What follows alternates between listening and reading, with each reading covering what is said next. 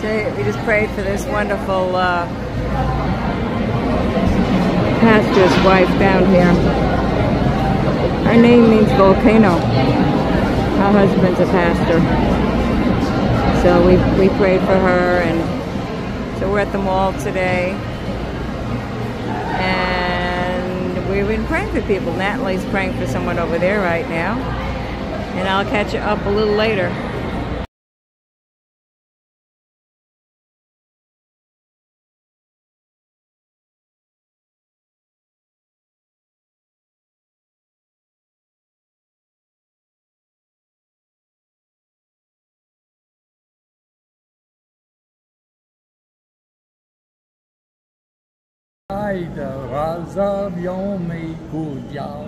Now, what does that mean? I don't know.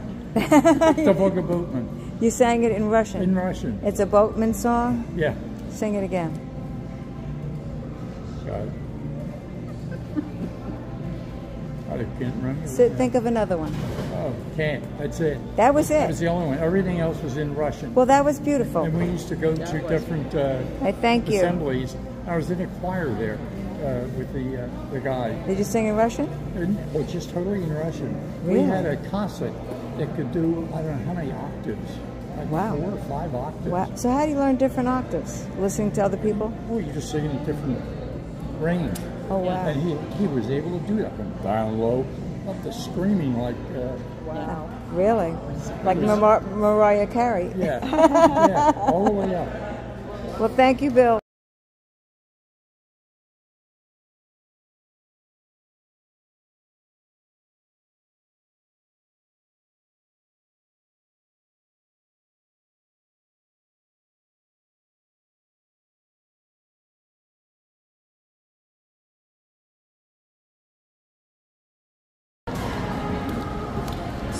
Okay, so here is what we've been describing to people when we did the little lesson, and now we're going to show you how we applied it. Natalie's going to give a small summation of how today she led someone to the Lord. What was the first thing you did with this person? Well, I just went over and I introduced myself, and a little louder. I introduced myself and I told her my name, and I just told her that me and a couple friends come here on Friday, and we pray for people, and I asked her if she needed prayer for anything, and she actually said, no, I really don't need prayer for anything. I'm here, I'm getting my nail appointment at 2 o'clock. And I said, well, okay. I said, is everything okay for you in your life? Is there anybody, in your family that may need prayer? And she thought about it, and she said, yes. She said, my niece. She said, my niece is on medication. She's not been really doing very well, and I would like prayer for my niece. And I said, okay. I said, can we pray now? So she said yes. So we prayed for her niece. We prayed for healing. She was on medication, so we prayed for her. And then after that, she was very grateful, and she said thank you.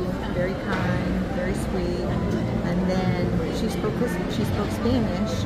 And I asked her, I said, do you have a Bible? I said, do you read your Bible? And she kind of was like, well. I said, well, I have a Spanish Bible. Would you like one? And she said, yeah. You do? You have a Spanish Bible? And I said, yeah. I said, would you like one? And I said, it's only the New Testament, but yeah, I do. So I gave her that. And then I asked her, I said, have you accepted Jesus in your life? And so she just kind of looked at me a little bit like she knew Jesus, but maybe she hadn't accepted Jesus in her heart. And I said, would you like to right now?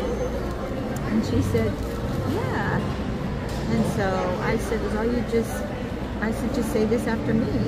And so I just said, Lord, forgive me for all of my sins. And so she said that. And I said, Lord, I give my heart to you today. I receive you, and I will live for you forever. She repeated that, and I said, do you believe that Jesus died for you? And I said, he rose from the dead. And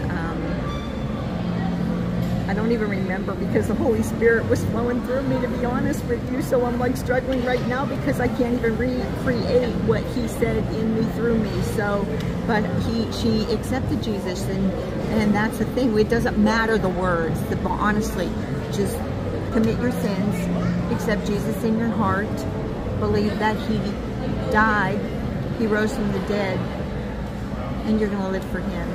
Amen. And that's it. And she accepted him. And that was it. That was she it. just, you know, you could just see a difference in her, and she was happy.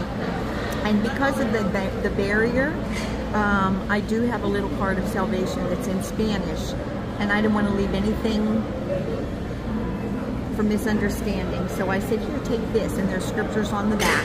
So she was able to take that with her, and so she can read that and read the scriptures on the back in her new Bible. And then we just chatted a little bit, and then I walked away. But then I felt like the Lord sent me back to her, and I went back, and I asked if I could get a picture with her, and then she asked me, what church do you go to? Right. And I told her what church I went to, and I asked her if she had a church home. She said that she did, but I could just tell she wasn't at home in her church. She had a church, but it wasn't home. And I said, you're not comfortable with your church right now. You're looking. And she said, yeah, I am. So I gave her a church card. I gave her my own personal business card. I told her, if you would like to come and visit, I would love to meet you there in the lobby. And she took the card. She took both of them, and she said she'd be in touch sometime. So, yeah, thank you, God. Natalie, thank you for sharing that with us, because we need to know exactly the process. And so first you did common call, empathy, I heard empathy, interest. Interest and caring is extremely important. Then you got into a spiritual questions, and she seemed interested. And it went on from there to where you just then presented the gospel. What the gospel. So thank you, Natalie. And that's it for today, folks. I hope you learned something, and I hope you join us next week. God bless you guys. See, it was easy.